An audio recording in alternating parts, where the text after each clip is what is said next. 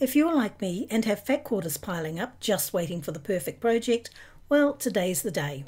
I'm going to show you the perfect project to use up 12 of your favourite fat quarters. Now I know for some this may not seem like much, but this is a perfect way to start reducing your stash, and once you've made one, you'll definitely want to make more. Now the fat quarters I'll be using today came in our latest Mrs. Quilty pack, which you can see here. Now Mrs. Quilty is a monthly subscription service, making it a convenient way to receive fabric and project ideas. Now the box includes a number of different items, including 16 fat quarters. You receive 2 of each pattern, plus some extra goodies such as these quilt fixing clips, which I've never used before, so I'm looking forward to trying these out. Let me know in the comments below if you've used them before and what you think of them. We also have some strap webbing and a bag of polyfill stuffing. Now these are for projects that are included in the magazine that comes in the box.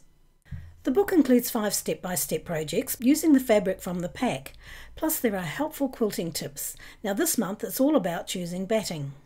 Now we'll put a link in the description field below to Mrs. Quilty for those of you who are interested in trying out their subscription service. Now for this project you're going to need 12 fat quarters, and since I received 16 fat quarters in the box, I'll just pick out the 12 that I want to use. You can see here that I have 2 of each pattern, but you could use all different patterns if you like. Now I'm going to open out each of these and give them a quick press to get all those wrinkles out. And once they're all pressed, I'm going to separate them into 2 piles with 6 fat quarters in each pile. Now if you're using all different patterns, you will still need to do this step, so just randomly choose what you like for each pile. Now the reason we're separating them out is because we're going to be making 2 different types of blocks for this quilt, and that means that the fabric in each of these piles will be cut differently. So this pile will be used for block A and this pile for block B, and I'm going to pop an image up on the screen here to show you how you need to cut them. You can pause the screen or you can head over to our blog to download this as a PDF if that makes it easier for you. I'll put a link in the description field below.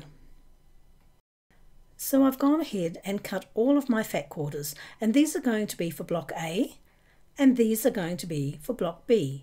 You might want to label them to ensure that you don't mix them up.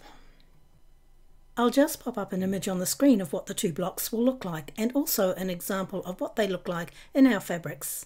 Now just pause the screen or head over to our website to download a free PDF of this from our blog. The link will be in the description field below.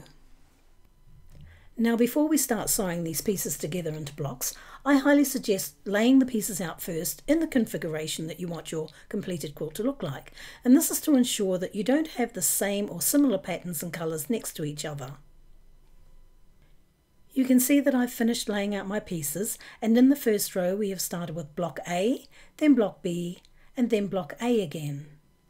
And on the second row we started with block B and then followed that with block A and then block B again, and we'll continue alternating like this for the next 2 rows. Now we are ready to sew it all together, and we're going to be sewing them together into blocks first.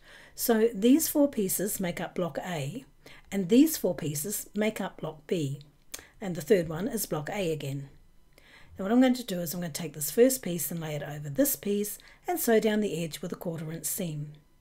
And then on the bottom piece I'll do exactly the same. I'll put the 2 pieces together, line them up and sew them together with a 1/4 inch seam.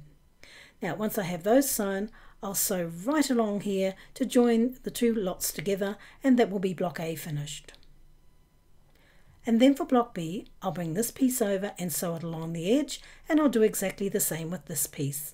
And once those bits are sewn, I'll sew those lots together with a 1/4 inch seam to form the block.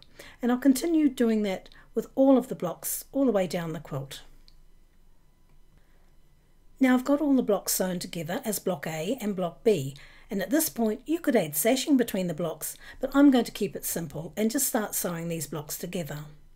So I'll take the first block here and lay it onto the next block and sew along here with a 1/4 inch seam, and then I'll take the end block and lay it down this side and sew that with a 1/4 inch seam, and I'll do that all the way up the quilt to form the rows.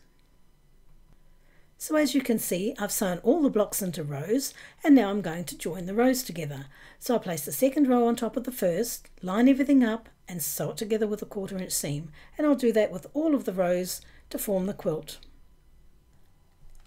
Okay, my quilt is complete and it came out even better than I expected. Now if you'd like another easy fat quarter quilt to try, you might want to give this one a go.